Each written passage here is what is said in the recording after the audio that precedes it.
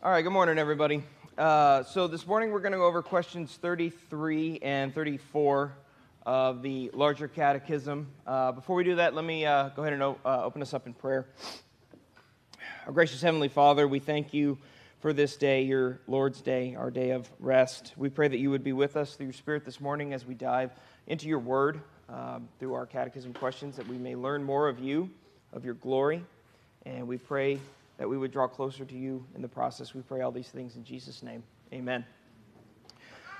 Okay, so in question 33, you're probably looking at the question and going, well, there's not a whole lot there.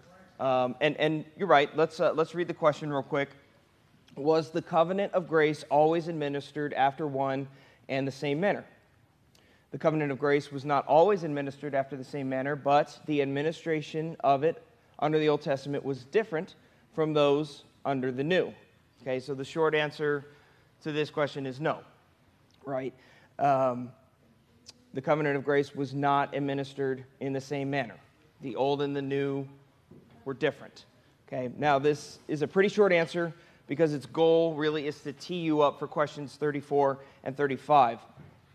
Now, this is not to say that we can't speak generally of the differences within the covenants between the Old and the New Testament. So that's what I want to do here briefly before we get into question 34.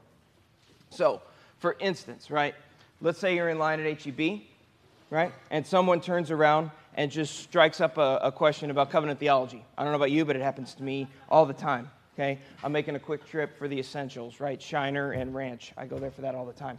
Someone turns around and goes, you know, there's something that's really, really bugging me.